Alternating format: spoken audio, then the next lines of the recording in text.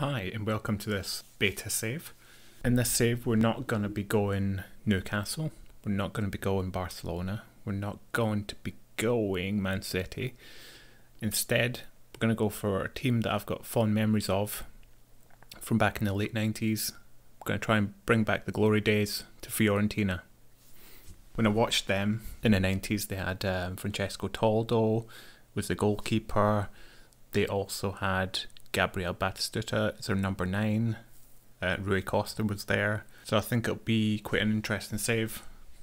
If that sounds interesting to you, give it a like, maybe have a comment below. It'd be great to have you on board watching this save. Okay, so as you can see, this is exactly why we're here.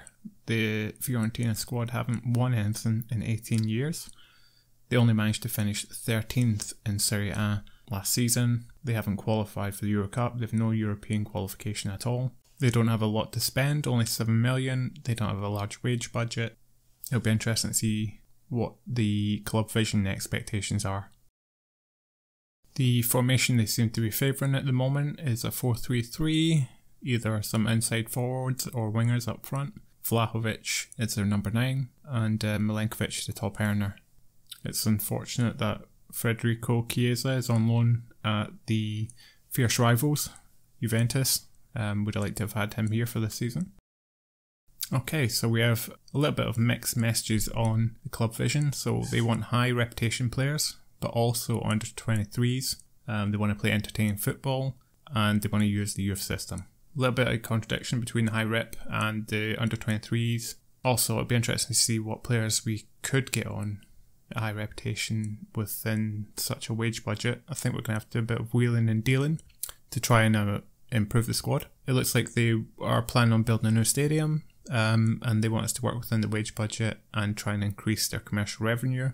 Their only real expectations seem to be to qualify for the Euro Cup and to get a little bit further into the Italian Cup. Their expectations even for future aren't very exciting or inspirational. They just want to qualify for the Euro Cup, it would seem. So let's see if we can do a bit better than that.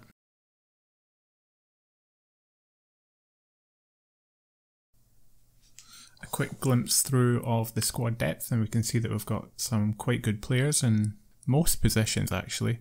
We just don't have much backup in other positions that are actually stocked with way too many players, which we will go through and try and reduce. Also like to just tidy up the squad depth page to see who we actually want to play in these positions because it just gets a bit messy.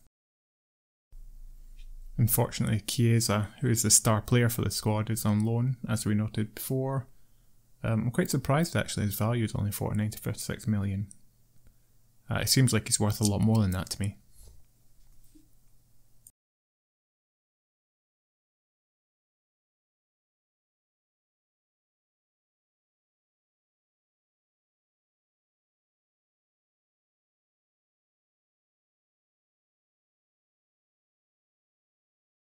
After having a quick look through some formation choices, I think I would like to play with a 4-3-3 as was shown initially when we took the job. I think it will work well with the players that we have and we should be able to play some exciting football with it and make the most of the players which we have. And we do have some good players here.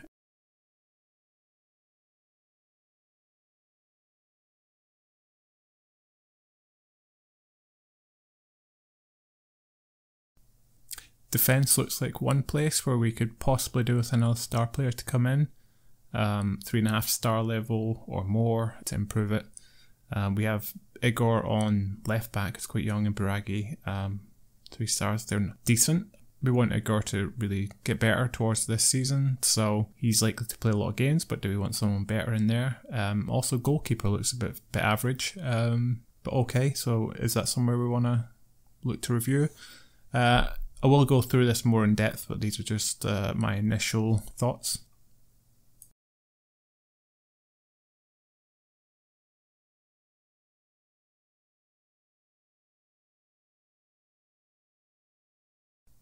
The squad also looks like it's been weighed down with a lot of youngsters who aren't very promising.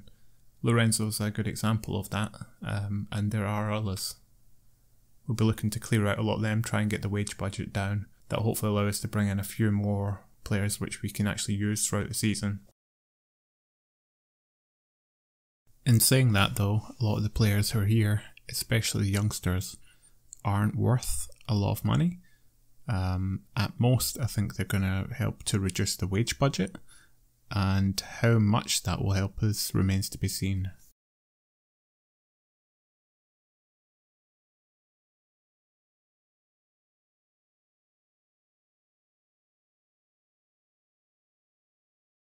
This initial stage when you've just got a new job, it's quite therapeutic just going through the squad depth page and organising it, making sure that you know what your best team will be, and also finding out what the deadwood is that you can clear out. I really need to go through this process, and really this page just helps to make it a little bit more visual, which is how my brain works. Work in design, and really that's things have to be visual for me. I don't really like to just scroll through lots and lots of text.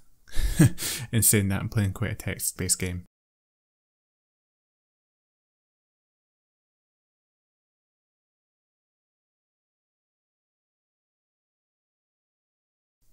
I've got to say I hadn't upgraded since FM20, so a lot of these graphical upgrades which are in the new game, I hadn't seen them from FM21.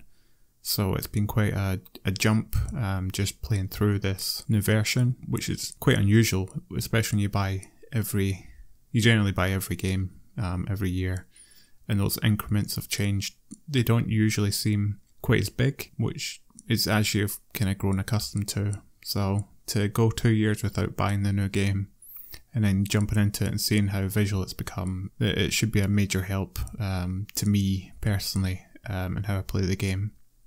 Rather than having to go through and find the information, more text-based information, or find evidence of statistics where you can actually see them in some sort of visual format now. That's going to be interesting for me to see how that plays out.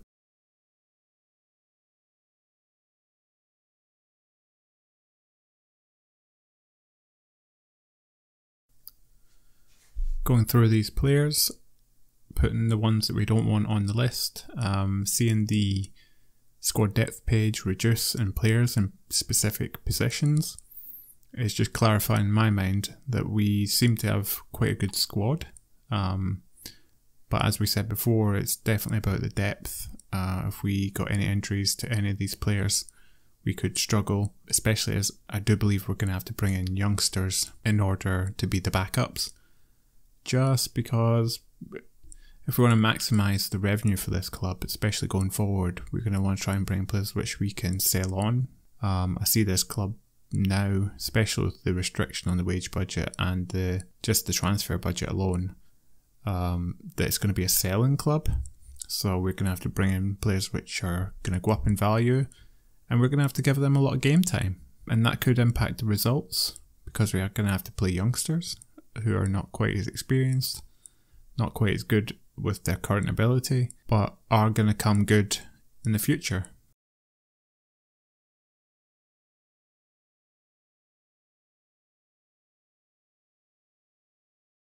The amount of midfielders we seem to have in the team is just overload.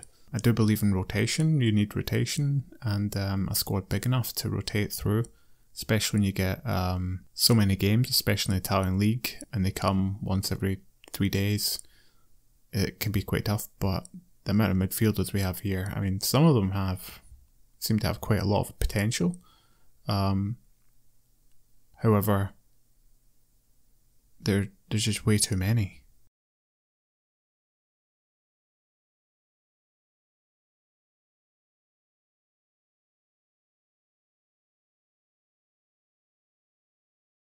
Which of these midfielders that we sell could be the real area where we can make some money, which could allow us to bring in some maybe older, more experienced players into the squad, because these are worth at least a few £1 million each, unlike a lot of the youngsters.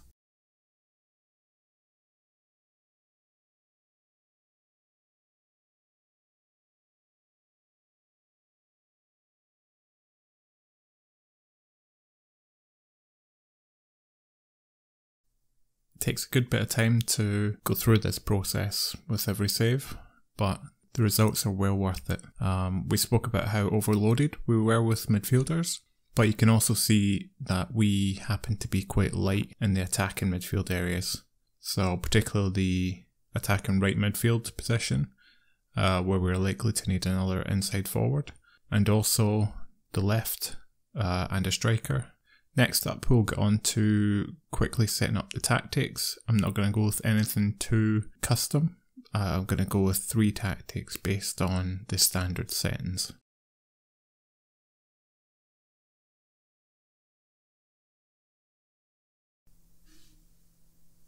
My initial take for the tactics will be to set up 3, 1 4-3-3 wing play, 1 4-2-3-1 control possession, and another which will be a 4-3-3 gegenpress.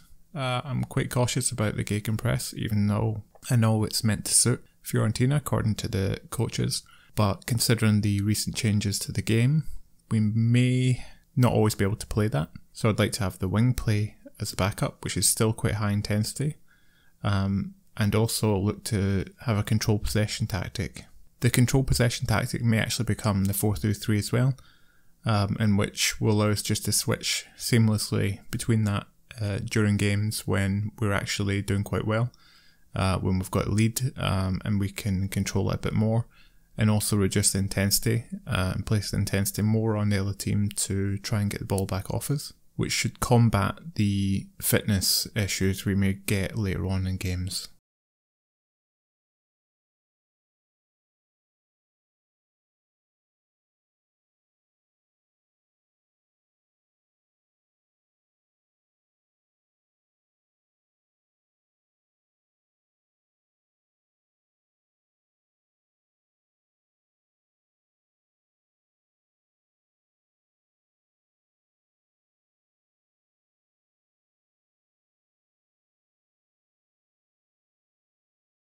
Now that we've got the team analysed and the tactics in place, we have a quick reminder that the expectations for this season are quite low.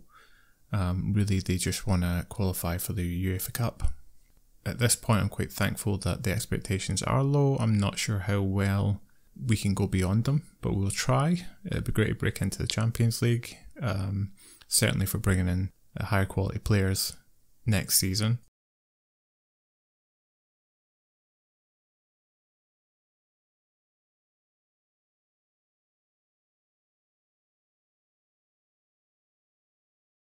We can see from the recent transfer activity that there's already been a lot of movement at Fiorentina. They've spent a lot of money on Gonzalez from Stuttgart, who looks a good signing. Igor's actually a signing as well, left back from Spal. Nastasic is also a signing. Lucas Torreira is a great loanee from Arsenal, and so is Odriozola from Real Madrid. I think Odriozola is probably the best loanee. I think the outgoings are quite a good example of the challenge that we face. A lot of the players in the team aren't worth much money. You can see from who was sold, the total was only 20 million. So we would have to sell a lot of players again to really make the kind of money that we want to bring in new players this season. So I think that the big signings are going to be next season, unless something major happens at the halfway point. We can see that Frank Ribery went. He was quite old now. Still got fond memories of him when he was in his prime. A lot of the players have actually gone on frees, or so many youngsters on loan. Kwame at Anderlecht and Asante has gone for free. Some quite good youngsters though are out on loan that we could probably use. The most high profile sale that we've had is Lirola, who's gone to Olympique Marseille for 11 million.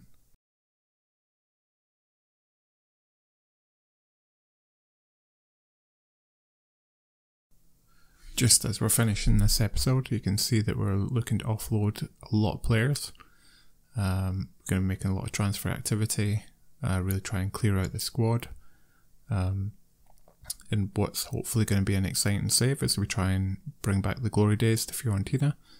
I hope that's whet your appetite for this save and to keep watching. If it has, please give it a like, it all helps. It'd be great to hear your feedback in the comments below. how you think we should set this up going forward, what's going to keep it the most interesting for you. And hopefully I'll see you for not only this episode, but for future episodes.